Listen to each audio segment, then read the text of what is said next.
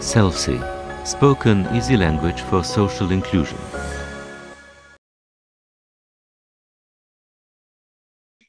I think we can move into our first session. It's a session that is entirely devoted to the SELSI project, and the coordinator of the project, Tatjana Knapp, from the RISA Institute, is going to present our project in a nutshell. Tatjana is the director of this organization, which produces easy language content in Slovenia. And she's also the reason why we are all here today. She decided to really go ahead with the idea of studying spoken easy language, and she will tell us more about it in a second. Right? Yes. Thank you so much, Elisa, for this lovely introduction. We are very excited to be here, the team from RISA, to meet with all the partners, with all of you. I will be very short. I hope I will be clear and easy with my words, as this is something that we want to do in our project. But before I start my short and hopefully easy presentation, I would like to warmly give my warmest thank you to the University of Trieste, to our colleagues who were also in charge of our first work package of the project. They will introduce this later. So thank you very much for organizing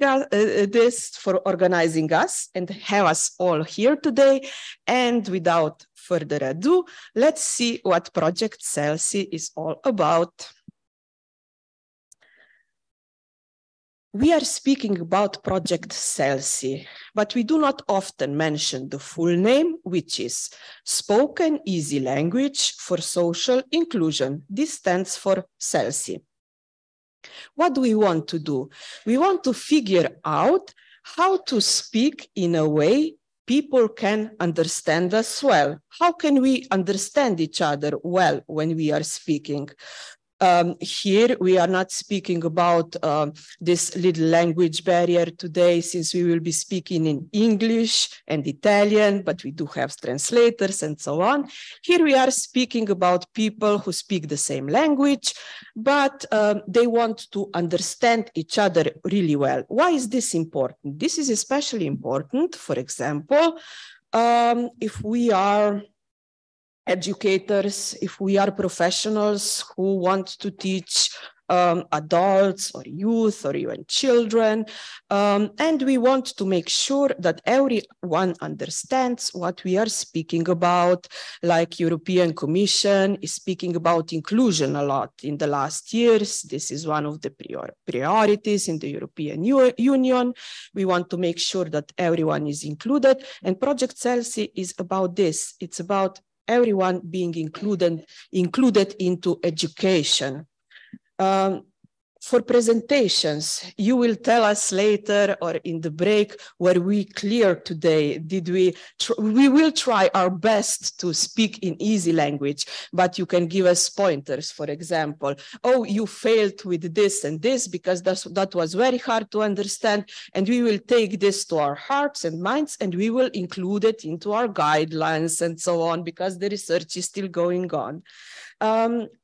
Maybe we are included into some sort of therapy, for example. It's really good if we have a therapist who wants to speak in easy language, so we understand what they are speaking about. At the doctor's office, we like to hear news in words we understand, and so on, and so on, and so on. Is the mic okay? Okay, I thought there was some issue. But most importantly, it's not working, right? Okay, just punch it a little bit. Okay.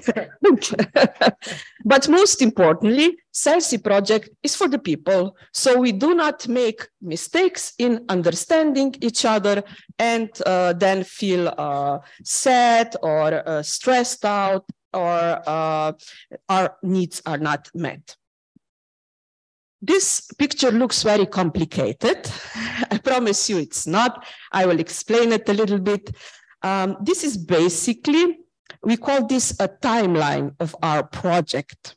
Here, this first red flag, it marks the day that we started the project. This was the 1st of November, 2022. And we met in a month later, we met in Vilnius, we went to Lithuania, we discussed things, and then we started researching. We call this needs and resource mapping, and Pierre and Elisa and colleagues from the project will later explain what we find out. We sent around surveys, we sent questionnaires. Perhaps you were also a part of this and you answered our questions. Basically, we were asking, what do we need to take into consideration? What do we have to respect if we want to speak in a way that people understand us? We asked this the professionals and the end users of easy language. Now we will take this information that we gathered, we will take like scientific articles that are out there, and we will take any information that we can get, and we will make recommendations for spoken easy language. Then we will test those recommendations, those lines a little bit, and then we will make an interesting tool. This will be like an online thing with guidelines, with advice on how to speak in a way that people can understand each other.